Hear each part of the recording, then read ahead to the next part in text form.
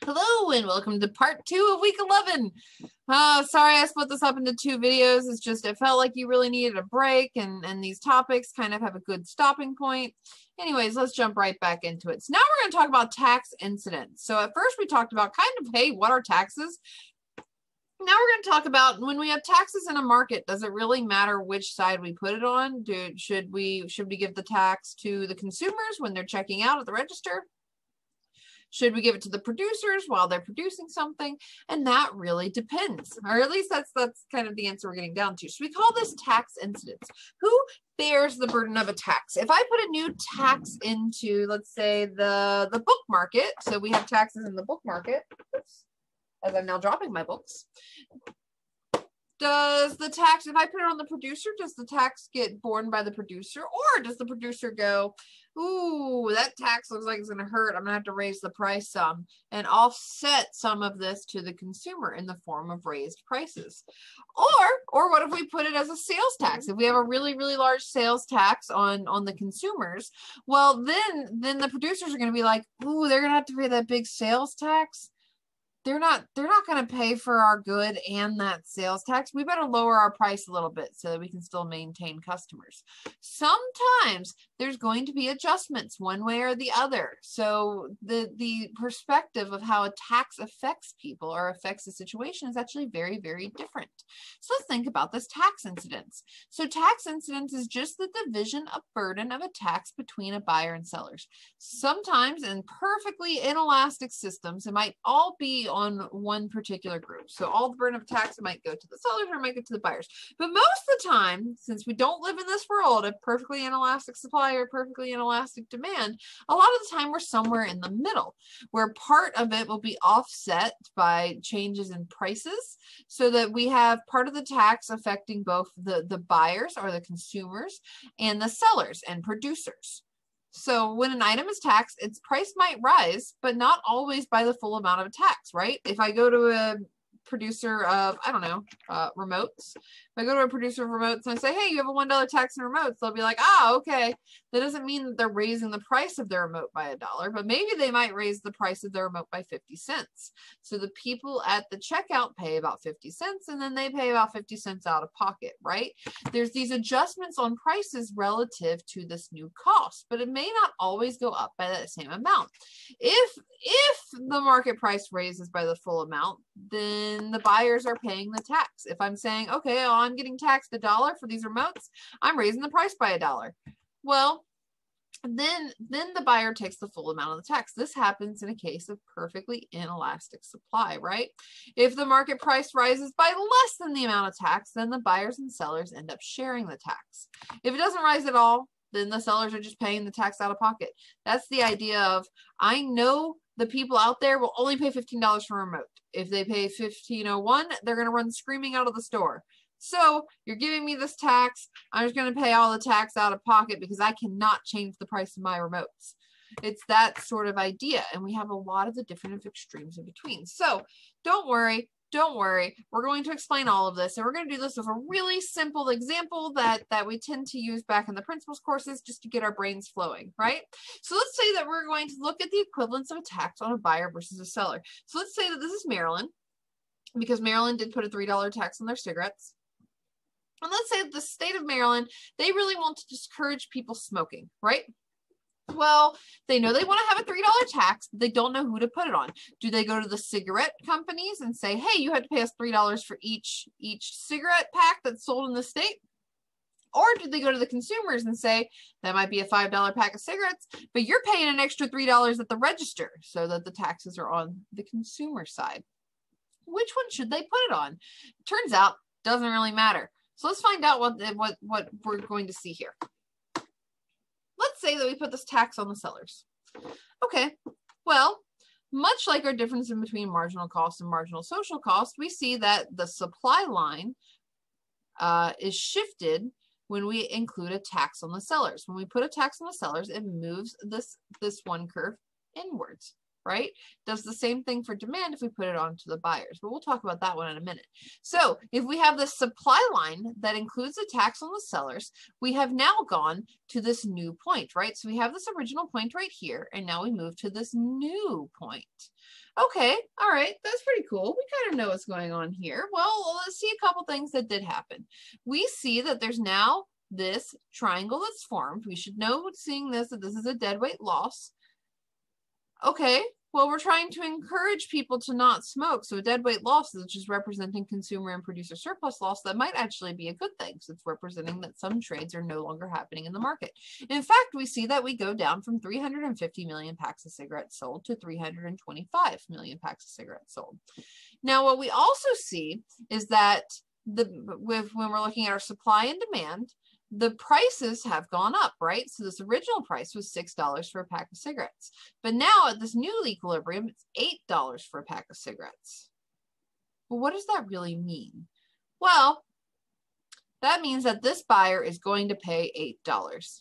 But we know that there's a $3 tax that's taken out from the seller side, right? So though the price is $8, $3, the difference in between these two lines, because the difference in the physical difference in the lines is equivalent to the amount of the tax. So we have this $3 difference, right?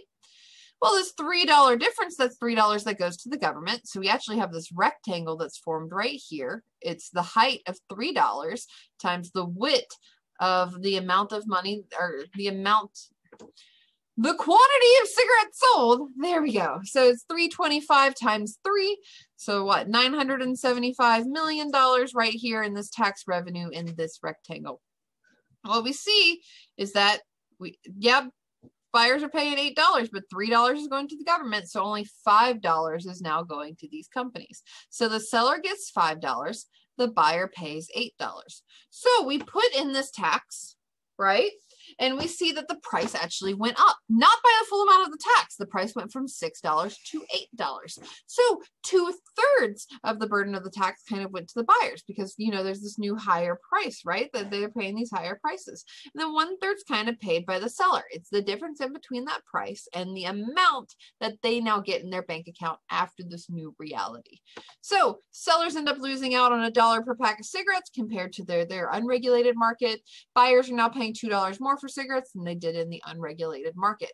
This is the tax on sellers. Let's look for a similar one on buyers. All right, let's say that we have the same $3 tax and we put it on the buyer side. Well, that means that we're shifting the demand curve down by $3. So that's why the difference in between this demand line and the demand line minus taxes is this difference is going to be $3. Notice we see a couple very familiar parts here. We see, for one, that a triangle has been created. There is deadweight loss in the system because we're still going from 350 million packs of cigarettes sold to 325 million packs of cigarettes sold. But instead of going to the sellers and saying, for each pack of cigarettes put on the shelves, you have to pay us, we're now going to the buyers and saying, for each pack of cigarettes that you buy, there's going to be this extra tax at the register that you have to pay. So this extra $3 tax at the register, well, we know that we have our deadweight loss triangle, and then we have this $3. So $3 of the tax times the number of packs sold, which is 325 million. We know this is our $975 million rectangle of money to the government, right? That means that we have a reduction in our consumer surplus up here. We have a reduction in our producer surplus, but let's see what's happening to prices.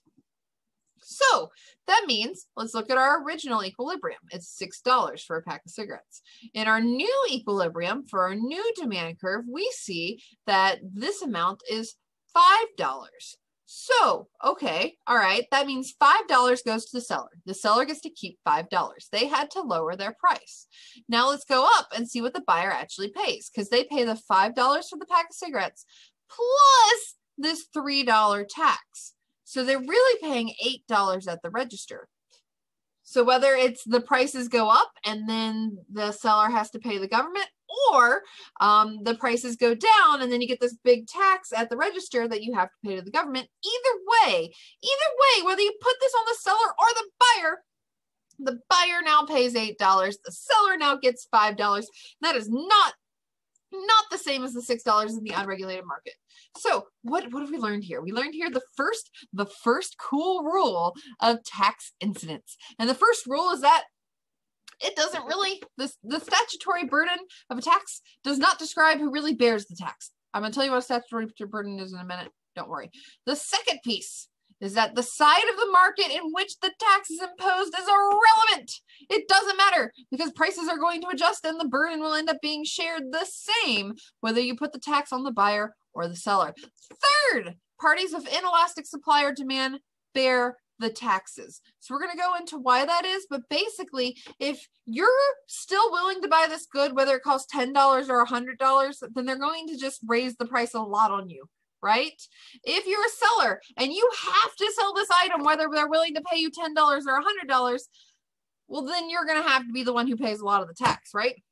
You're the less flexible person and the one less likely to walk away in a situation. So let's talk a little bit about each of these rules in turn. So rule number one is that the statutory burden of a tax does not describe who really bears the tax. Statutory burden is just kind of the idea of statutory incidence. It's the burden of a tax borne by the party that sends the check to the government. If the buyers send the check to the government, well, they're still kind of paying $8 at the register, right? If the sellers send the check to the government, the buyers are still paying $8. The sellers still get $5 in their bank account. If it's on the buyers, the sellers still get $5 in their bank account. It doesn't really matter who sends the check. What matters is their relationship to each other and how much prices adjust, which that's going to be determined by the slope of our demand and supply curves. So we also have this idea of economic incidence. Economic incidence is the burden of taxation as measured by changes in the resources that are available to economic agents.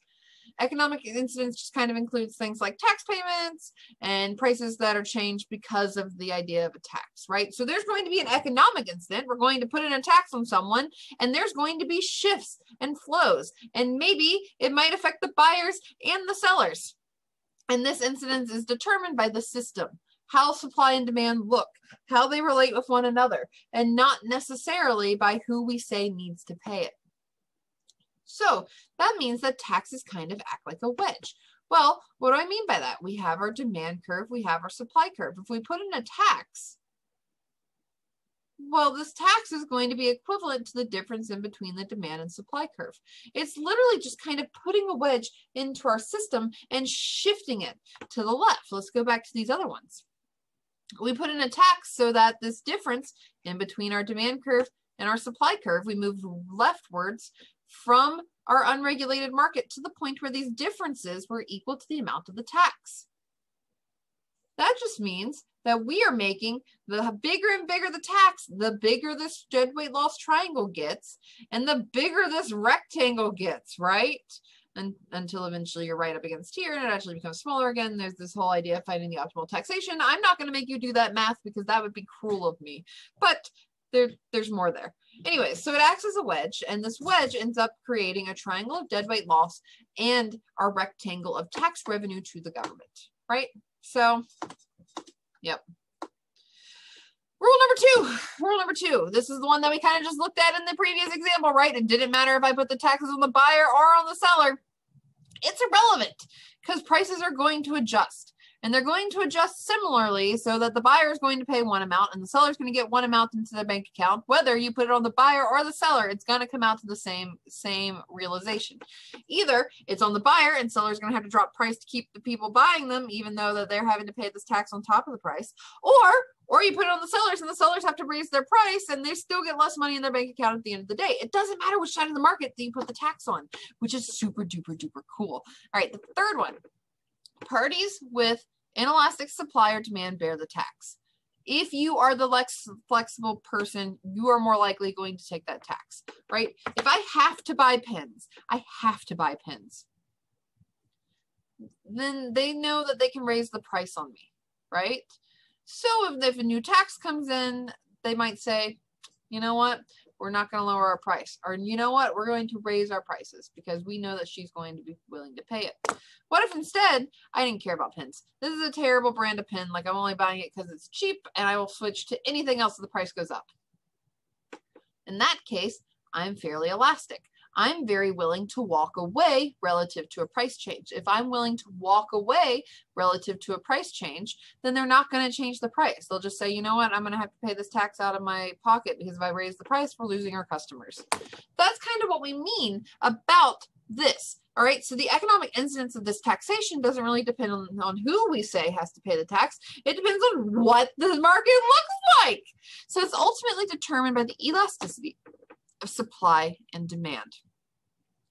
If you're unfamiliar with elasticity, or maybe it's been a while since you've studied elasticity, please let me know. I can send you the 112 lectures on elasticity just so you can look at them and get like a refresher real fast into what elasticity looks like, right? But it was like chapter 4 back in your Principles of Micro class. All right, so if one side of the market is perfectly inelastic, then it's going to take the full tax, right? That just means that there's a full shift. If I know no matter what, you're perfectly inelastic, you're going to pay whatever price there is for this pin, then I'm putting the whole tax on you. I am raising the price by the amount of that tax. If I know that you are going to sell this to me no matter what the price is because you have to, then I'm going to make sure that you adjust your prices relative to that tax because I'm not paying any more. The idea of full shift is our perfectly inelastic supply or demand situation where then we can say that the entire tax is borne by one person, but it's not always necessarily the case. So there's a lot of information about taxes and efficiency, and I'm not going to talk your ear off the whole night about it, but except in extreme cases of perfectly inelastic demand or perfectly inelastic supply, when the quantity remains the same, imposing a tax creates an inefficiency. So putting in a tax is putting a purposeful inefficiency into a system. The really cool and interesting part is that we are purposely putting an inefficiency into the system a lot of the time to try to correct for a different inefficiency. We have pollution, which is bad and a market failure. So we're going to put in a tax, which is a different type of market failure to try to offset that and maybe go in the other direction. It's so neat how things like that happen. So let's think about the inefficiency on like the tax on tablet computers. Let's say there's a $200 tax on tablet computers. Ooh, did I put in the wrong graph? Ignore that. We are not talking about a tax on tablet consumers. Let's talk about a tax on per gallon prices of gasoline, I guess, right? So we have gasoline, and let's say that in an unregulated market whatsoever, it'd be $1.50 for gasoline. Then the government comes in and they say, you know what, suppliers, we're gonna need you to pay a tax. We're gonna need you to pay 50 cents for every gallon that you sell this person. Well, maybe I have to drive no matter what, right? And they know that I have to drive no matter what. I have a very inelastic demand. I have to get across country for a wedding, or I may be owning a trucking company, something like that. No matter what, there has to be gas in my tank, no matter how much it costs. If I have a perfectly inelastic demand, then that means if the supplier now has to pay this 50-cent tax, what do? They just raise the price by 50 cents. They know that I'm willing to pay all of it because I'm perfectly inelastic. Let's think about the other case. What if I'm perfectly elastic? What if I am only willing to pay $1.50 for gas? You charge me $1.51, I'm selling my car and I'm never driving again, right? So the perfectly elastic version of this, of like, I am just so price sensitive that you change the price at all. You raise it at all, I'm gone. Well, then if we put in a 50-cent tax, if we shift the supply curve up by a 50-cent tax, well, what's going to happen in this situation? Well, what we see is that the price, this interaction is still going to stay at $1.50. But that's not necessarily what the seller gets. The seller is going to keep $1.